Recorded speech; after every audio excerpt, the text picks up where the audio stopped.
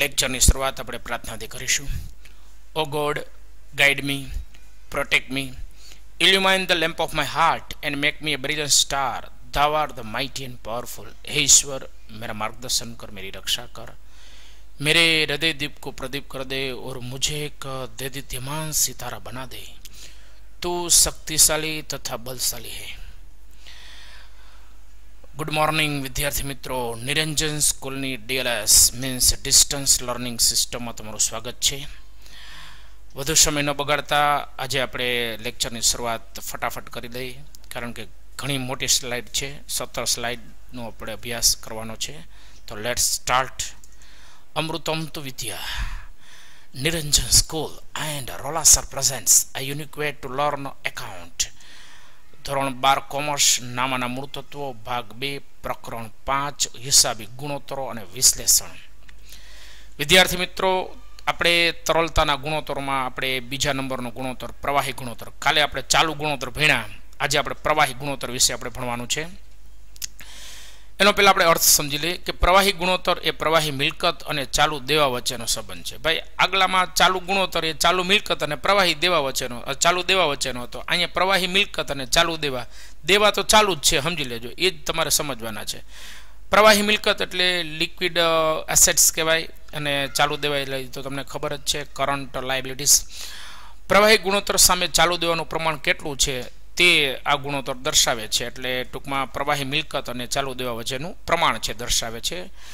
આ ગુણોત્તર પણ ધંધાની તરલતા જ બતાવે છે. એટલે ચાલુ ગુણોત્તર એ તરલતા બતાવે ને આ તરલતા જ, પણ એમાં તમારે ચાલુ મિલકતમાંથી સ્ટોક અને અગાઉથી ચૂકવેલ ખર્ચાઓ, જો આ કલર કર્યો છે ખાસ યાદ રાખજો કે ચાલુ મિલકતોમાંથી સ્ટોક અને અગાઉથી ચૂકવેલ ખર્ચાઓ બાદ કરતા જે રકમ વધે તે પ્રવાહી મિલકતો કહેવાય.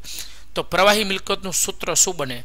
તો ચાલુ મિલકત માઇનસ સ્ટોક માઇનસ અગાઉથી ચૂકવેલ ખર્ચા. આ ખાસ તમારે યાદ રાખવાનું રહેશે. ઓકે, પ્રવાહી ગુણોત્તર માટે ચાલુ મિલકતો, સ્ટોક અને અગાઉથી ચૂકવેલ ખર્ચ સિવાયની જ અહીં ધ્યાનમાં લેવાશે. એનું સૂત્ર છે પ્રવાહી ગુણોત્તર બરાબર પ્રવાહી મિલકતો છેદમાં ચાલુ દેવા. પ્રવાહી મિલકતો એટલે એવી મિલકતો જેમનું ઝડપથી રોકડ અથવા રોકડ સમકક્ષમાં રૂપાંતર થાય. એટલે આ બધી ઝડપી મિલકતો હોય છે મિત્રો, બરાબર. તો ઝડપથી રોકડમાં, હવે એમાં ખાલી આપણે સ્ટોક છે, કારણ કે સ્ટોકનું વેચાણ થાય પછી જ ભેગું થાય, અને અગાઉથી ચૂકવેલ ખર્ચ છે તો એ તો આમાં સમાવેશ કરવાનો પ્રશ્ન આવતો જ નથી, બરાબર. તો ચાલુ દેવા જે પ્રમાણે ચાલુ ગુણોત્તરમાં ધ્યાનમાં લેવાય છે તે જ પ્રમાણે ધ્યાનમાં લેવાશે. એટલે આપણે ચાલુ દેવાને છે એ ગુણોત્તરમાં આપણે એ રીતે ધ્યાનમાં લેવાનું થાય, બરાબર. એટલે ખાસ યાદ રાખજો, બરાબર. હવે આપણે એનો હેતુ, આ ગુણોત્તરનો હેતુ પણ તરલતા માપવાનો જ છે. ટૂંકા ગાળામાં દેવા ચૂકવવાની ક્ષમતા માપવાનો છે. આ ગુણોત્તર ચાલુ ગુણોત્તર કરતાં ચાલુ દેવા ચૂકવવાની વધુ ક્ષમતા દર્શાવે છે, તેથી તેને ઝડપી ગુણોત્તર પણ કહેવાય. એટલે આ જો યાદ રાખજો, આને ઝડપી ગુણોત્તર MCQ VSQ પૂછી શકે. આ ગુણોત્તરમાં મિલકતોને રોકડમાં રૂપાંતરિત કરવાનો સમય 12 મહિના દર્શાવેલ નથી. એટલે મીન્સ કે એના કરતાં ઓછા સમયમાં છે એ રૂપાંતર કરવાની હોય છે. એટલે એને ઝડપી ગુણોત્તર તરીકે આપણે ઓળખીએ છીએ. તેથી આ ગુણોત્તર ચાલુ ગુણોત્તરની સરખામણીમાં ચાલુ દેવા ચૂકવા ઝડપી રીતે ચૂકવાની ક્ષમતા દર્શાવે છે. એટલે એને આપણે ઝડપી ગુણોત્તર તરીકે આપણે ઓળખીએ છીએ. સરસ. હવે વલણ, સામાન્ય રીતે આ ગુણોત્તર 1:1 પ્રમાણમાં ઈચ્છનીય છે. એટલે આનું આદર્શ માપ 1:1. ચાલુ ગુણોત્તરનું આદર્શ માપ 2:1 છે. આ ગુણોત્તર પ્રવાહી ગુણોત્તરનું આદર્શ માપ છે 1:1 થશે. આ ખાસ યાદ રાખજો. Example number 22. SL લિમિટેડની નીચે આપેલ વિગતોના આધારે પ્રવાહી ગુણોત્તર શોધો. વિદ્યાર્થી મિત્રો, જ્યારે દાખલો ગણવાનો હોય ને તો પહેલા રકમ ચોપડામાં લખી લેવાની. PDF ફાઇલ છે ને હું એટલે જ વહેલા મૂકી દઉં છું કે ત્યાં સુધીની થિયરી લખી લેવાની, પછી એક્ઝામ્પલ 22 એની રકમ લખી લેવાની, પછી તમારે એ વિડીયો જોવાનો રહે. આ ખરેખર ટેકનિકલ વસ્તુ છે ભાઈ. વિડીયો કેમ જોવો ને એ બહુ મહત્વની બાબત છે. તો પહેલાં સમજી વિચારીને લેવાનું હોય કે પહેલાં થિયરી લખી લેવાની હોય, થિયરી સમજી લેવાની હોય, પછી હું જે દાખલાની રકમ પણ લખી લેવાની હોય, પછી જે સમજાવું છું એમાં ધ્યાન દેવાનું, ચોપડામાં જોતું જવાનું બરોબર છે કે નહીં, અને પછી દાખલાની રકમ છે એમાં ચાલુ જવાબદારીઓ આપી છે, સ્ટોક, દેવાદાર, ચાલુ મિલકતો, અગાઉથી ચૂકેલ ખર્ચા, લેણી ઊંડી, આ બધું આપ્યું છે. તો વિદ્યાર્થી મિત્રો, સૌ પ્રથમ આપણે આ ટૂંકો દાખલો છે તો આપણે ફટાફટ છે દાખલો કમ્પ્લીટ થાય. તો અહીંયા પ્રવાહી ગુણોત્તરનું સૂત્ર શું થાય? પ્રવાહી મિલકત છેદમાં ચાલુ દેવા. તો પ્રવાહી મિલકત કેમ મળે? તો ચાલુ મિલકતમાંથી તમારે સ્ટોક અને અગાઉથી ચૂકવેલ ખર્ચા તમારે બાદ થાય. તો પ્રવાહી મિલકતો બરાબર ચાલુ મિલકતો માઇનસ, બરાબર, તો 2 લાખ ચાલુ મિલકત માઇનસ સ્ટોક માઇનસ અગાઉથી ચૂકવેલ ખર્ચા, 2 લાખમાંથી 30,000 અને 10,000 બાદ કર્યા એટલે તમારો જવાબ આવશે 1,60,000. હવે તમે ગુણોત્તરનું સૂત્ર જાણો છો. પ્રવાહી ગુણોત્તર બરાબર પ્રવાહી મિલકતો છેદમાં ચાલુ દેવા. પ્રવાહી મિલકતો તમારી 1,60,000 અને રકમમાં તમને ચાલુ દેવા એટલે ચાલુ જવાબદારી તમને આપી છે 1,60,000. તો 1,60,000 ભાગ્યા 1,60,000 એટલે જવાબ આવ્યો 1/1 એટલે 1/1 ગણાય. પ્રવાહી ગુણોત્તરનું પ્રમાણ 1/1 થશે. એટલે વિદ્યાર્થી મિત્રો આદર્શમાં પાવ્યું. સરસ. તો આ ટૂંકો દાખલો થયો. આપણે શું શીખ્યા કે ભાઈ ચાલુ મિલકત તમને મળે તો એમાંથી સ્ટોક અથવા સ્ટોક અને અગાઉથી ચૂકેલ ખર્ચ બાદ કરી નાખવાના એટલે તમને પ્રવાહી મિલકત મળી જાય. અને ચાલુ દેવા તો જે તમને આપ્યા છે એ જ ચાલુ જવાબદારી, એ જ ચાલુ દેવા કહેવાય. એટલે આપણે બેઠે બેઠા રકમમાંથી બઠવીને લખાશ. ઓકે, તો સરસ. આપણે પેલો દાખલો પૂરો થઈ ગયો. હવે આપણે એક નેક્સ્ટ એક્ઝામ્પલ છે એ આપણે ટેક્સ્ટબુકનો 23મો દાખલો આપણે, અને ટેક્સ્ટબુકનું એ ઉદાહરણ છે 15 પેજ નંબર 226 ઉપરનું. તો આઈ લિમિટેડની નીચે આપેલ વિગતોના આધારે ચાલુ ગુણોત્તર અને પ્રવાહી ગુણોત્તર, અહીંયા ભાઈ બે ભેગો પૂછ્યો, અને પરીક્ષામાં છે ને લગભગ ભેગો જ પૂછ્યો. ચાલુ ગુણોત્તર ને પ્રવાહી ગુણોત્તર, ખાલી સૂત્રમાં ફેર પડે, ખાલી અંશમાં છેદ તો બેનો સરખો આવે. તો પહેલાં અહીંયા ચાલુ ગુણોત્તર મેળવી લેવાનો આપણે ગઈકાલની જેમ જ. જો ખરેખર હું આ દાખલો તમને કદાચ ન ગણાવું ને તોય તમને આવડી જ જવો જોઈએ, કારણ કે નિરંજન સ્કૂલના વિદ્યાર્થીઓ હોય એને આવડે જ.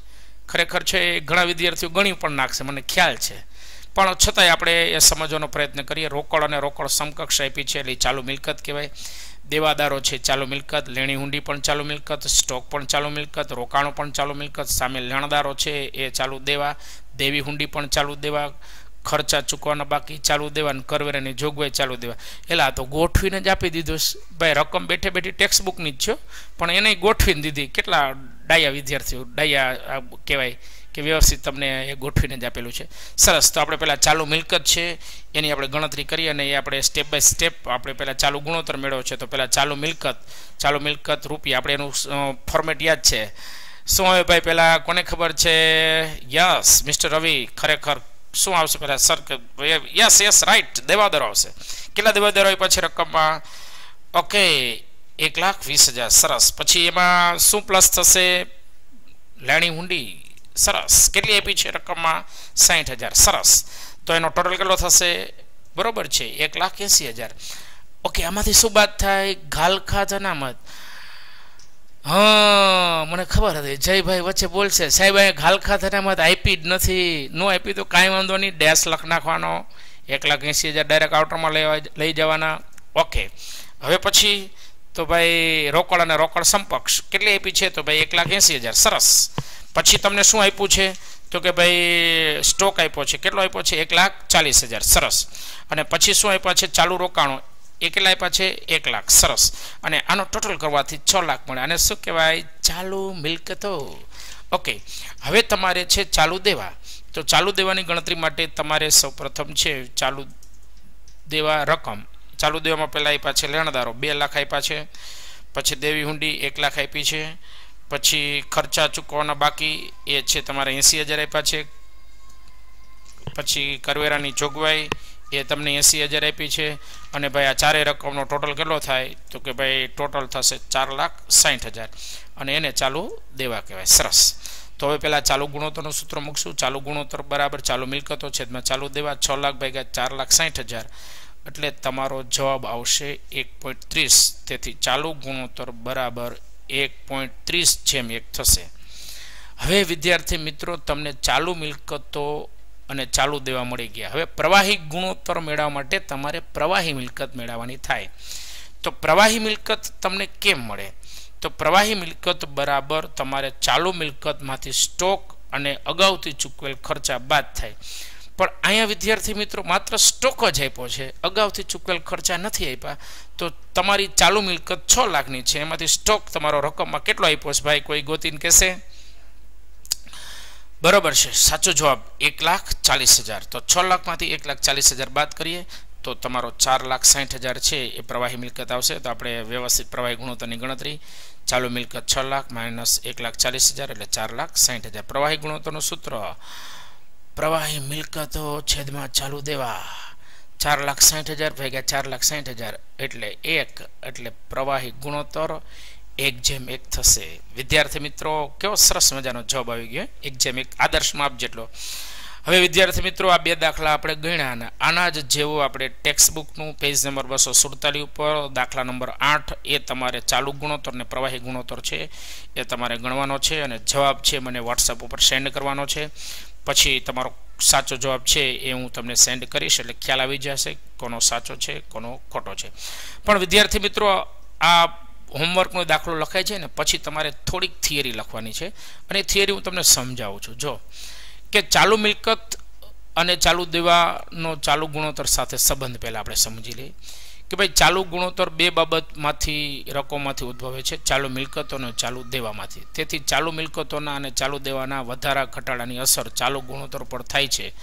એટલે યાદ રાખજો, ચાલુ મિલકત વધે ને તો ચાલુ ગુણોત્તરમાં વધારો થાય અને ચાલુ મિલકત ઘટે ને તો ચાલુ ગુણોત્તરમાં ઘટાડો થાય. એટલે આ યાદ રાખજો, સીધો સંબંધ છે. ચાલુ ગુણોત્તરને ભાઈ ચાલુ મિલકત સાથે સીધો સંબંધ છે. એટલે આ સંબંધ દર્શાવે છે કે ચાલુ મિલકતો અને ચાલુ ગુણોત્તર વચ્ચે સીધો સંબંધ છે. હવે આવું છે ને ભાઈ, આ તમને આવું MCQમાં પૂછી શક્યો ભાઈ કે ભાઈ ચાલુ ગુણોત્તર ચાલુ મિલકતો અને ચાલુ ગુણોત્તર વચ્ચે કેવો સંબંધ છે, તો તમારે કહેવાનું સીધો. આમાં ઓપ્શન આપે, સીધો સંબંધ છે, ઉલટો સંબંધ છે, વ્યસ્ત સંબંધ છે કે ભાગાકારનો સંબંધ છે. તો આપણે કહેવાનું સીધો સંબંધ છે.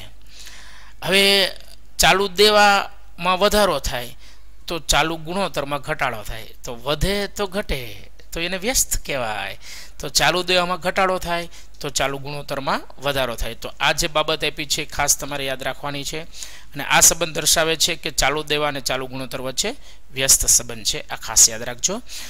નોંધ, પ્રવાહી મિલકતો અને પ્રવાહી દેવાનો પ્રવાહી ગુણોત્તર સાથે આ જ પ્રકારનો સંબંધ છે. એટલે આપણે નીચે એ પ્રવાહીનું આપ્યું છે, ઓલું ઉપર કરંટ રેશિયોનું આપ્યું છે, આ હવે લિક્વિડ રેશિયોનું આપ્યું છે. તો પ્રવાહી મિલકત વધે તો પ્રવાહી ગુણોત્તર વધે ને પ્રવાહી મિલકત ઘટે તો પ્રવાહી ગુણોત્તર પણ ઘટે, તો સીધો સંબંધ. અને ચાલુ દેવા વધે તો પ્રવાહી ગુણોત્તર ઘટે અને ચાલુ દેવા ઘટે તો પ્રવાહી ગુણોત્તર વધે, તો આ તમારો વ્યસ્ત સંબંધ. તો વિદ્યાર્થી મિત્રો અહીંયા તમારે આ બાબત છે ખાસ યાદ રાખવાની છે. તો આમાંથી MCQ, VSQ અથવા એક એક વાક્યમાં પૂછી શકાય. એટલે આ ખાસ તમારા ચોપડામાં પણ નોટ્સ કરી નાખજો અને જે બોક્સવાળી જે બાબત છે એ બોક્સમાં જ લખવાની છે. અને બને ત્યાં સુધી કલર પેનનો, પિંક પેનનો, કારણ કે જે IMP વસ્તુ હોય ને આપણે પિંક પેનથી લખશું અને પિંક કલર છે ને એ ખરેખર એ તમને એના વિશે હું સ્ટોરી છે ક્યારેક ક્લાસરૂમમાં કહીશ કે કેટલો એ યુઝફુલ કલર છે. કે ખરેખર જે પિંક કલરથી લખેલું હોય ને એ સૌથી તમને વધારે યાદ રહે છે. બરાબર, આ ખાસ યાદ રાખજો. તો એની બાબત છે એની આપણે ચર્ચા ક્યારેક ક્લાસરૂમમાં જ્યારે ફ્રી હશું ત્યારે કરશું. કારણ કે અત્યારે મારે ટાઈમ લિમિટમાં 15 મિનિટની અંદર છે ને મારે વિડીયો પૂરો કરવાનો હોય વિદ્યાર્થી મિત્રો, તો જ છે ને એ યુટ્યુબમાં અપલોડ થાય છે.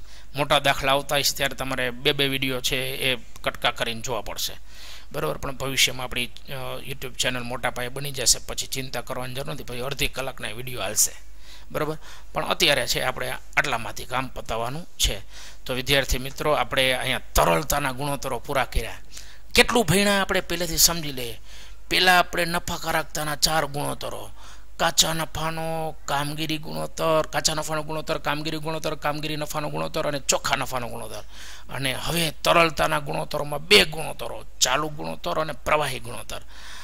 હવે વિદ્યાર્થી મિત્રો આવતા વખતેથી સોમવારથી આપણે સધરતાના ગુણોત્તરો આપણે સધર થવાના છીએ ભાઈ.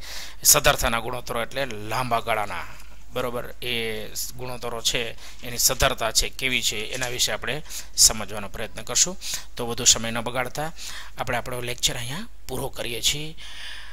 નમસ્કાર, અસ્તુ, હેવ એ નાઇસ ડે.